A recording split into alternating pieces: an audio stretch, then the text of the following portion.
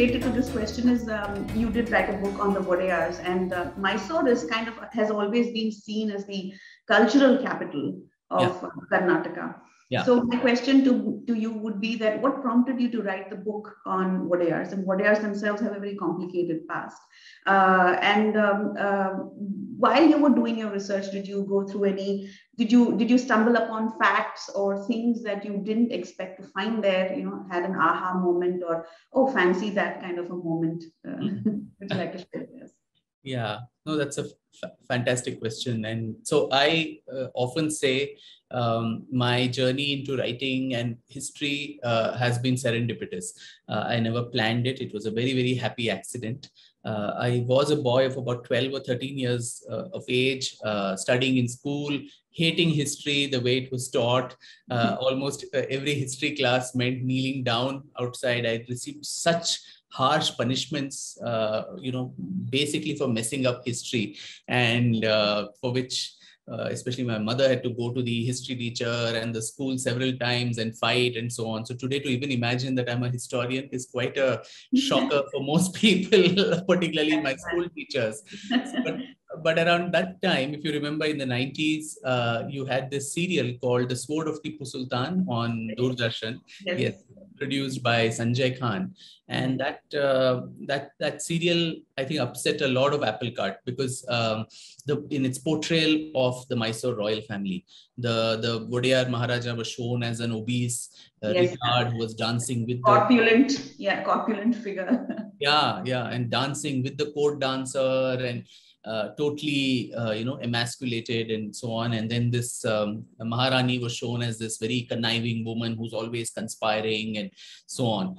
And about that, I think there were lots and lots of protests in different parts of Karnataka, particularly southern Karnataka, which was the erstwhile Mysore state, where after so many years after the dynasty, ceased to be in power, it's still held in a lot of regard and reverence for the wonderful work that the Wodeyar family did.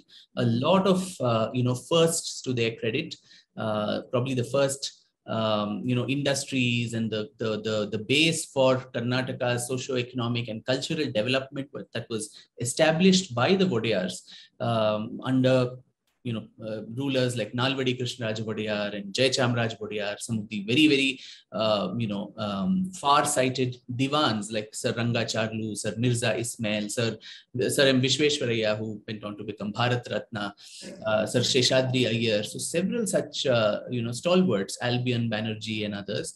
So to show a kingdom which had this kind of contemporary regard was something that was very, very deeply problematic. And so there were spontaneous protests in different parts of the state. And if you remember, there was also the studio had caught fire, and I think Sanjay Khan's, he had an accident, and there was a scar which he had to cover up during the.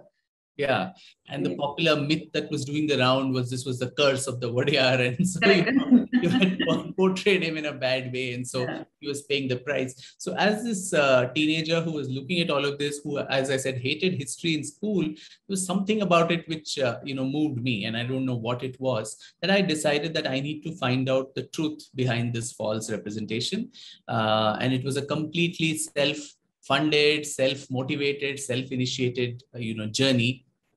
And which began more almost like a family project.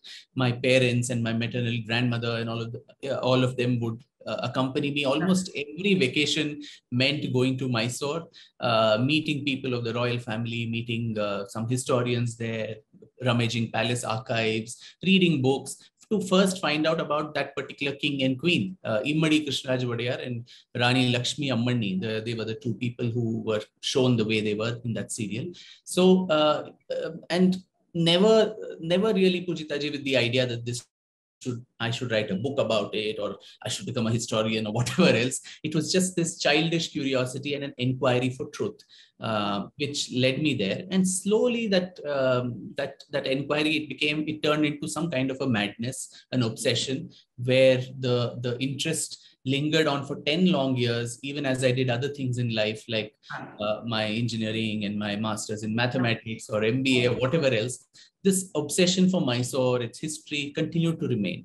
And I kept going there. I collected so much information. It was just a very informal scrapbook kind of a thing that I put together. I was also good in childhood at painting and making portraits. So a lot of sitting in the palace, it would be making portraits of all these Maharajas and so on. That's all it was.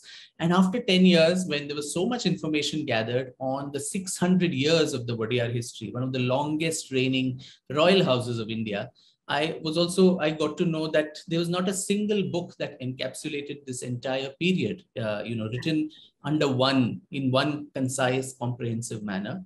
And again, one of the banes of Indian historiography, where the south of the Vindhyas is hardly given a place in national discourse, like the Northeast and so many other parts of India don't figure significantly in the history of India. Even the Wodeyars, I don't remember reading about them in school at all, despite, as I said, they being like the Ahoms, one of the longest reigning royal houses of India. So that's when people advised me that you've gathered so much, so why don't you put this all together in the form of a book?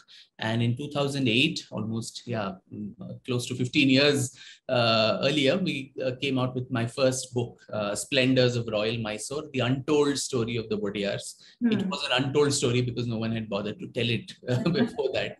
So that's how the whole foray into writing, into historiography began, very, very accidentally, as a happy accident.